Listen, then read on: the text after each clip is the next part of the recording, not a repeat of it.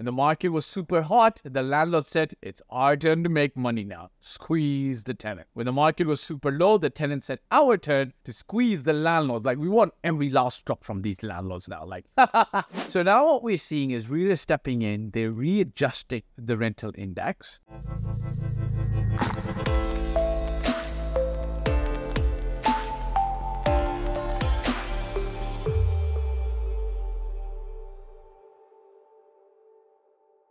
The rental juggernaut, what's it been like for the last 3 years, and what to expect if you're a landlord or a tenant in Dubai. If you're looking to purchase a property in Dubai, there is a link below. You can sign up to our Dubai Wealth Builder program. Let us help you through the process of purchasing the right property in Dubai. Remember to hit the like, subscribe, and bell icon. It does something to the algorithm in YouTube. More people can actually benefit from this video. If you got serious questions, you can always ask us in the comments section, and we will be happy to answer. Either I'll make a video for you or I'll answer it live. Let me explain the rental juggernaut and what's been the status of rents in Dubai. Unfortunately, Dubai landlords and tenants have kind of almost always have had an antagonistic relationship. It's always been push and forth, and the government's played their part. The regulatory framework has played its part to maintain a balance or a semblance of balance.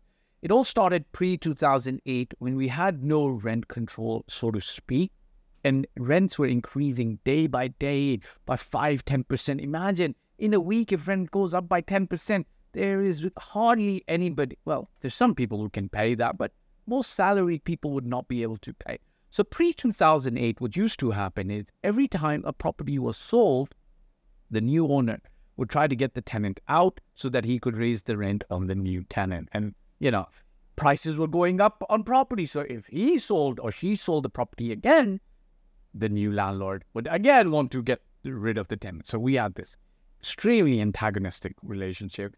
In comes the Dubai Land Department, real estate regulatory agency under the Land Department, introduces the rental index, and then rules and regulations introduced by His Highness Sheikh Mohammed bin Rashid Al Maktoum to take care of the tenant-landlord relationship, which in the end stipulated that landlords could increase the rent a certain amount. I'm not going to go into how much, and that tenants had the right to renew the rental contract year on year on year, except if there were 3 exceptions. One was the tenant, the landlord or their first-degree relative needed that property to live in themselves. They wanted to sell the property, or the property was in very bad condition such that it was detrimental to the health of the tenant. In these situations, the landlord could give a notice, we would call it an eviction notice, with 12 months period, not grace period, but a 12 months advance notice. Hey, landlord says to the tenant, I wish to move into this property, I'd like you to move. But here's a 12 months notice. Our tenancy relationship continues in the same vein until 12 months. And then after the end of 12 months, please leave. And then the landlord had to sell the property or move in. So there were conditions, right? That goes on for about 10, 12 years. And then comes the weird pandemic. And in between, I've heard like crazy stuff. Like, when the market was super hot, the landlord said, it's our turn to make money now. Squeeze the tenant. When the market was super low, the tenant said, our turn to squeeze the landlord. Like, we want every last drop of blood from these landlords now. Like, I would hear landlords being like, being held hostage by tenants. Like, you want us to stay in your villa? Drop the price by 40,000. Oh, you want us to stay in your villa? We don't want to pay in 4 checks anymore. We're going to pay in 6 checks. You want us to stay in this villa? Guess what? The pool needs a complete upgrade, and we want temperature control as well. Put it in. And then when the market shifted, the landlords win. Now it's our turn. The house is as is. We're not going to paint it for you. We're not going to get you that extra remote that controls the air conditioning in the maid's room. Your maid can sleep in the hot. Which was crazy, right? Hey guys, if you want to buy a property in Dubai, there's a link below. Click it, fill up the form, get in touch. We'll be more than happy to help you. So with this antagonistic relationship going on for 10 years, here comes the pandemic, the weird pandemic. People have lost their jobs out there. They're not getting paid by their companies. Some people had to leave the country, so on and so forth. So in the weird pandemic time, rents got really, really, really kind of like adjusted to pandemic rates. And any tenant who got into that relationship, let's say market rent was 100 pre-pandemic, but during the pandemic, he got in at 90, 80, 70,000 dirhams per year. All of a sudden, after the pandemic, when people started coming back to Dubai and rent started going up, the rental index or the rent control did not allow the landlords to increase the rent by that much. So if you were at 70 and market rent's at 120, your landlord could only increase, let's say, 10,000. That juggernaut led to a lot more antagonism between landlords and tenants. And landlords started going to court, trying to get a rental evaluation. Then the court said, hey, after 2 years, they said, no, rental evaluations don't allow you to increase the rents. You know, nitty gritty, just the way you want to do it. No, that's a different ball game. So now what we're seeing is really stepping in. They're readjusting the rental index, okay? And I know a lot of tenants, because, you know, I speak with tenants. Friends who are tenants. They're telling me like, oh, this is so unfair. And I'm trying to explain to them, like, guys, you've got to balance the situation. One thing that's good about Dubai, Dubai balances between stakeholders, investors who own the property and the tenants. And honest to God, and I'll be honest here, okay, guys, I feel that Dubai judges, especially in the RDC as well, and otherwise, they're very fair.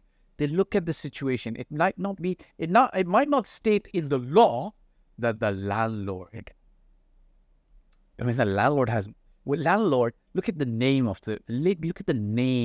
what it suggests. Landlord, right? I think comes from the time that in the UK when people owned a lot of land and people lived on there as, what's it called? Peasants? Sorry, I don't want to say peasants, but tenants, right? Now we've got tenants.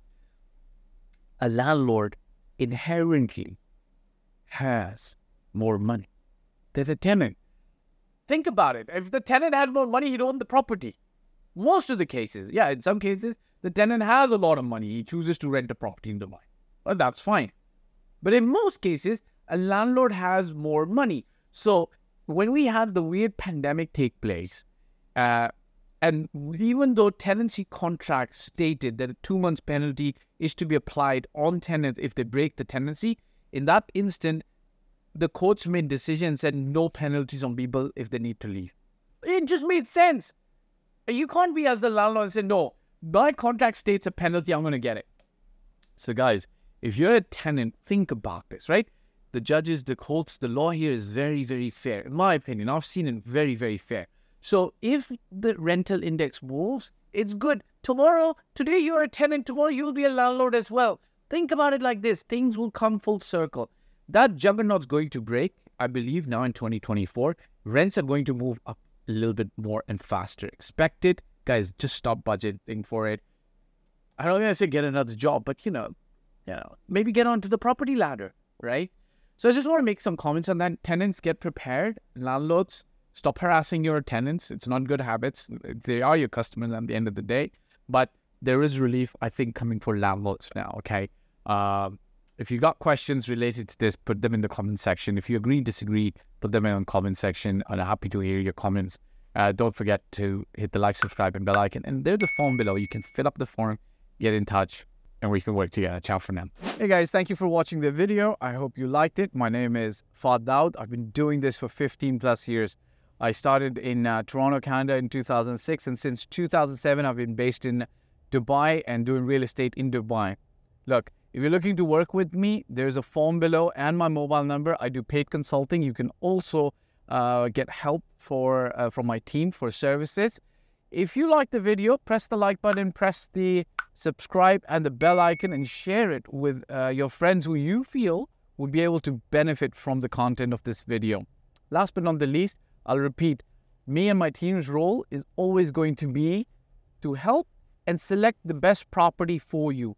Your role will be to invest in that property, and we will in turn invest in your life and your future. Bye for now.